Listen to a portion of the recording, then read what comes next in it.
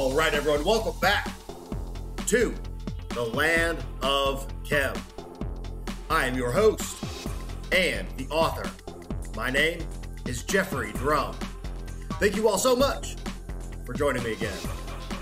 All right, everyone, welcome back. This is episode 126, and recently I've been working on the upcoming second book in the Land of Chem series, specifically the section explaining the function of the Pyramid of Winis, otherwise known here as the Crystal Pyramid. So I figured now would be the perfect time to reveal some of the mechanisms of operations that are involved in the chemical reaction sequence within the initial reaction chamber, and recap some of the details that were presented in episode 100, the function of the Crystal Pyramid, part 1, link in the video description below.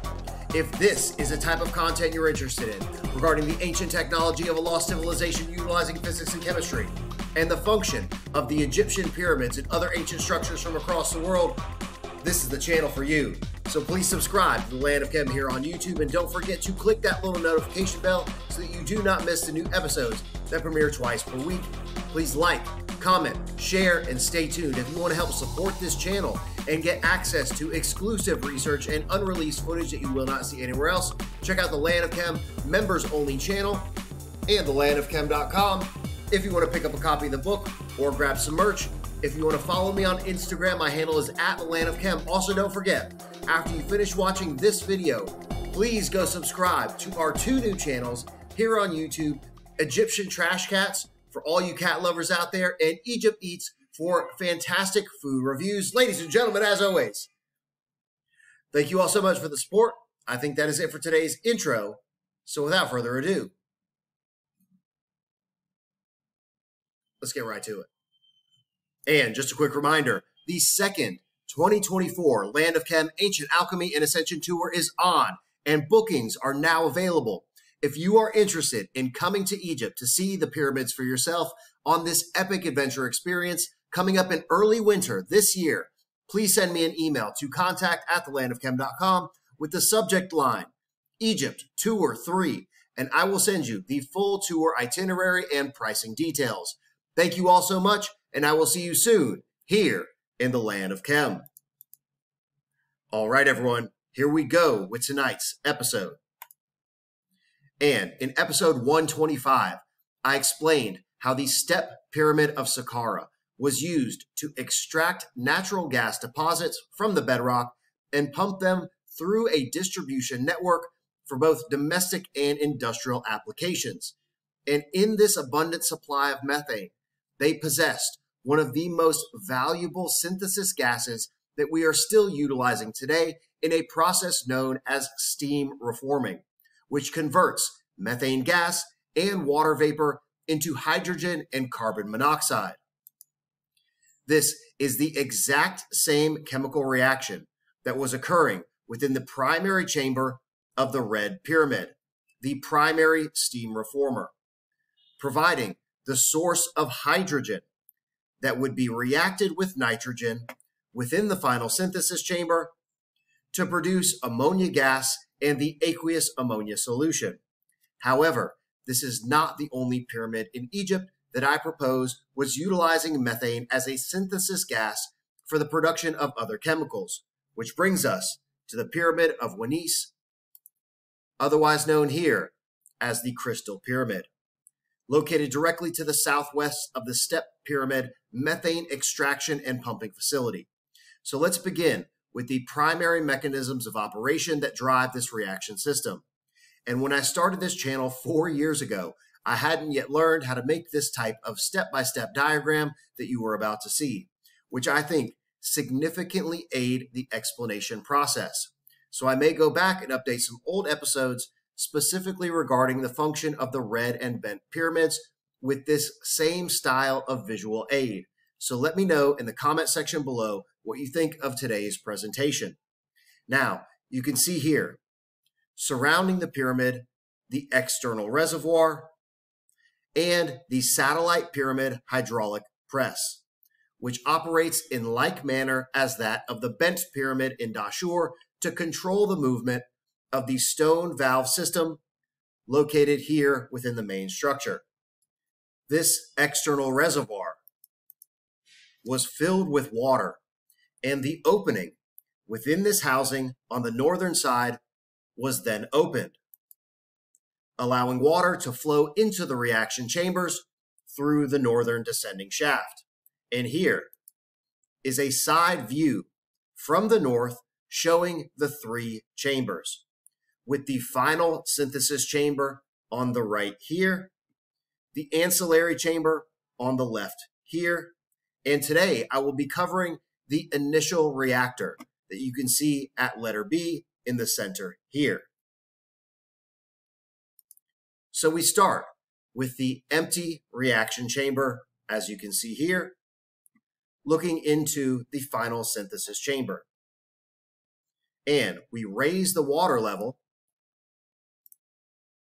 to here, which isolates the space within each reaction chamber and sets the initial pressure conditions within this system. So here is a start of the process, and we will fill the chamber with water up to here. This is the exact same process that is applied during the primary reaction stage within the red pyramid. Next, the synthesis gas is introduced into the chamber, filling the reaction space at the initial pressure conditions. Here, you can see that initial reaction chamber filled with water to the level of the connecting shaft, isolating this chamber, and the methane gas flowing into the chamber through the inlets located in the space between the upper vault ceiling and the walls. So now we have our reaction chamber primed with our synthesis gas, methane, and water. Next, the water level is raised using the northern pump shaft to compress the gases into the upper vault. This decreases the volume of the gas, thus increasing the temperature and pressure, initiating a reaction between the methane gas and water vapor that produces hydrogen and carbon monoxide, according to the chemical formula that you can see here. Now, at this point, I must clarify that there are several other mechanisms of operation that are involved in this stage of the reaction sequence that drastically increase not only the temperature and pressure, but also increase the supply of reactants during the steam reforming process, all of which will be revealed soon. This episode is simply to explain the basics of how this system works. Now, you may have noticed the damage on the upper part of this connecting shaft, which you can see here. And it just so happens that this damage is in the exact same location as the damage on the connecting shaft leading from the primary steam reformer into the secondary air reformer of the red pyramid, as you can see here. And I do not think that this is coincidence, as this section in both structures would have been subjected to dramatic changes in pressure and significant moving airflow, which may have attributed to pressure cracking and later collapse of this component. So let's review with our empty reaction chambers here. Raise the water to fill the connecting shaft and introduce methane into the initial reactor. Raise the water level again with the northern pump to compress the methane into the upper vault, raising the temperature and pressure and initiating the steam reforming reaction. Next, the water level is lowered through a drain shaft located in the final synthesis chamber. And I have presented evidence of this shaft in previous Sunday site visits exploring the Pyramid of Winis. This mechanism creates a flow of water in this direction, which assists in moving the gas from chamber 1 into chamber 2 via a phenomenon known as surface adhesion. This process is also facilitated by the pressure differential created by draining the water first from the final synthesis chamber. So the water level will begin to drop in this chamber first, lowering the pressure inside of this chamber. And it continues to drop further down, creating a pressure differential between the two reaction chambers with a high pressure system here and a low pressure system here. And fluid that will be moving in this direction toward the second chamber as the water level continues to drop.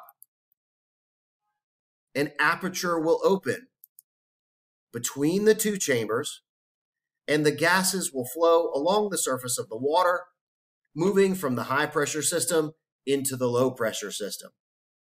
Now, in episode 100, I revealed how the sealing of the final synthesis chamber functions like a condenser column within a distillation apparatus, where the gases will condense on the sealing into a liquid.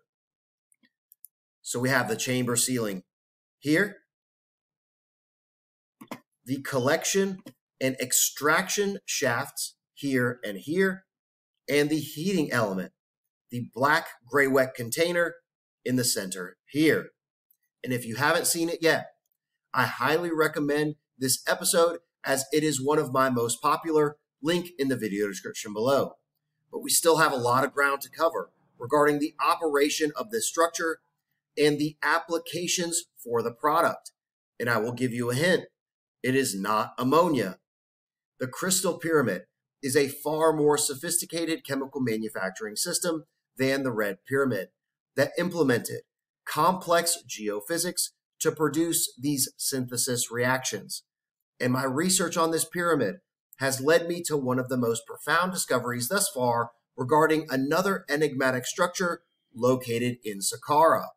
All of that will be coming up soon in the Function of the Crystal Pyramid Part 3, and another groundbreaking episode covering the operation of the most highly viewer-requested structure on this channel.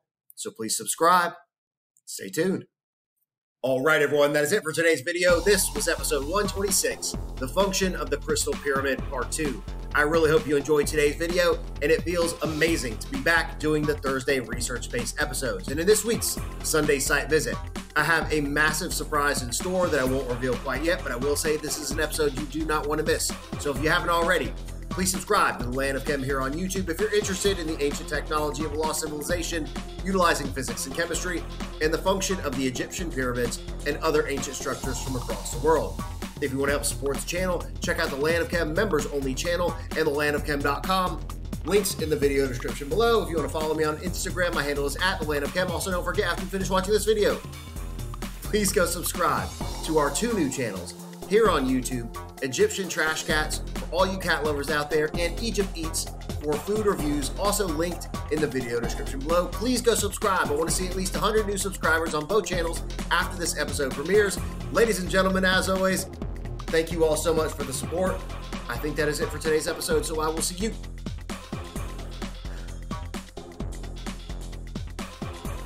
next time.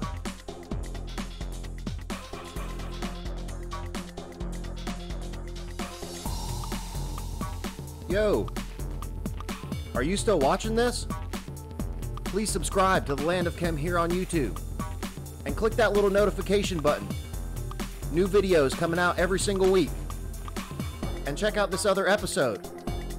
Come on, do it. Do it now.